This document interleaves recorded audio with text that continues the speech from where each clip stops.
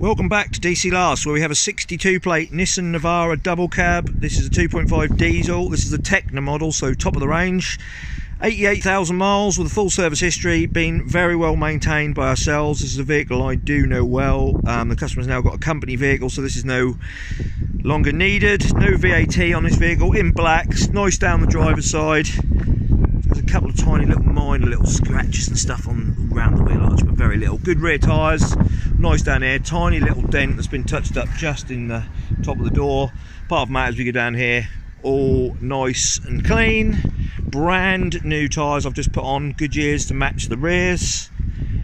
Nice and clean around the front, does just have the odd sort of stone chip and mark, which you'd expect, but very original. So as we go down the passenger side, all nice and clean here as well. A couple of little scratches just on the wheel arch there, but all on the whole very good.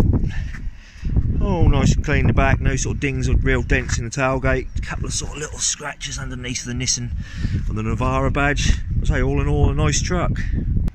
All nice and clean in the buck here. As we go round, all nice and clean in here, no sort of rips or marks on the interior. And then as we go into the front, we've got electric windows all round, we've got electric heated leather seats, 6-speed gearbox, cruise control, electric mirrors, sat nav. I'll say everything is working on this vehicle. Will be sold with we've just serviced it. Now we have 12 months MOT and 3-month comprehensive warranty.